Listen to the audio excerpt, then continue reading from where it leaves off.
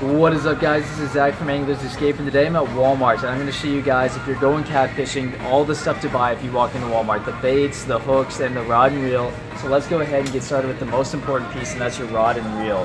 Now, Walmart carries a lot of Ugly Stik and Shakespeare, and these are one of my favorite catfishing setups. They're a little more expensive than the other off-brands, but it's worth it. So this setup right here is 50 bucks. You can see 50 bucks for the Ugly Stik combo, and what you want to do is you want to make sure, look on the rod itself, make sure it says at least medium heavy to heavy, and you want a 7 to 8 foot rod. So this is a 7 foot medium heavy rod, and then you want to make sure that it can hold at least 20-pound test line. This can hold up to 30-pound test line. So this is a good rod to go. It's 50 bucks. So while Ugly Stik Shakespeare is my favorite Walmart brand for catfishing, there's a lot of other off brands. So right here, like for example, there's a Cat Hunter Pro. Again, you're just looking for something that's 7 to 8 foot tall, medium heavy to heavy, and can hold up to 20-pound test line. All that information should be on the rod, but this is 10 bucks cheaper. I would still go with the on brand, the thing that I know that works well, and that's the Ugly Stik.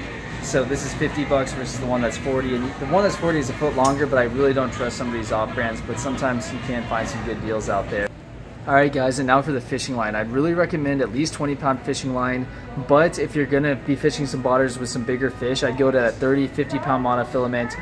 Another nice thing is braid. Braid is really thin, so you can fit a lot of line on there. Unfortunately, it's about 3 or 4 times the price, but braid, you can get up that really high pound test line, and still you don't sacrifice that casting distance because it's so thin. So just be aware, but again, get at least 20-pound test line. If your body of water has fish up to 30, 50, 60 pounds, and I'd go ahead and move up to 40, 50-pound monofilament or 40, 50-pound braid. Alright guys, the next thing is your terminal tackle. So you want to pick up some hooks for the worms. I definitely recommend some size 2 to size 1 hooks. If you can get circle hooks, great. Unfortunately today they don't have any size 1 or size 2 circle hooks, so you just go with the J hooks. They work almost as well, but you have to be a little more ready to set that hook. For live baits or cut bait, I would be using anywhere from size 5/0 to 10/0 hooks, and this is about $1.50 for this pack of 5 right here. And the circle hooks are nice because they're self-setting. You don't have to set that hook, so I definitely recommend them for catfish. But again, worms, size 1 or size 2, and then live or cut bait, you're going to want to use that 5/0 to 10/0 circle hooks.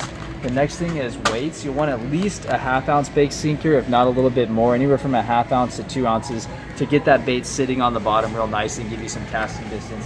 And finally guys, pick up a pack of Swivels, really cheap, 84 cents.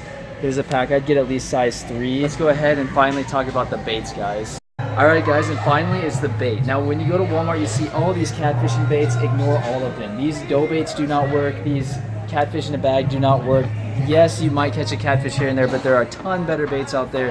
What you want to do is you want to pick up a thing of Canadian night crawlers. These are in the sporting goods sections in the refrigerator usually. Go ahead and use a full worm on that size 2 or size 1 hook. And the nice thing about these worms is you can go out and use a really small piece on a real small hook, catch yourself some bluegill and some live bait. Cut them up, use cut bait and those live bluegill. That's your best bait. Another good bait from Walmart is chicken livers, if you want to pick that up, but that's not even in the sporting goods section. That you just go over to the meat section and pick up the chicken livers. But again, get the worms. You can use it to catch bluegill and other live bait, and the smaller channel catfish will love the worms. The big catfish you'll be catching on bluegill, which you catch with the worms. But don't waste your money on these dough baits and these shad in a bag. They really don't work that well. So guys, I hope you try one of these tips, and as always, good luck fishing. I was out of my way out of the store, and I couldn't help but notice I found some catfishing rods for 20 bucks. It meets all the criteria we talked about. It's medium to medium heavy, and this is a medium heavy right here, and it fits up to 20-pound test line, and it's 7 to 8 foot. It's a 7-foot rod, so it meets all the criteria, and it already has some line on it. So it's got 20-pound test line, 7 to 8 foot, medium heavy. This for 20 bucks, I honestly would probably test out, even though it's an off-brand. It's not like a Shakespeare or an Ugly Stik. There are some great opportunities to get some great deal at Walmart for some good catfishing rod and reels.